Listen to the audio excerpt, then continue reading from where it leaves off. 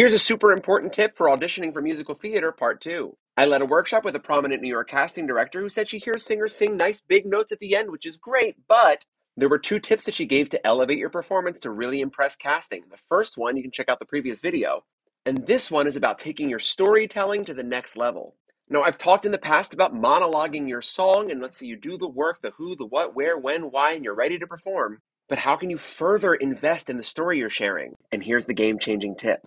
Add a subtle thought to color your presentation. For example, let's say you're singing One Perfect Moment from Bring It On. And I know that if I just stick the landing, then I know that somehow my life will be fine. That's all chipper and cheery, and that's kind of nice. But what if your subtle thought is, maybe I'm not so perfect?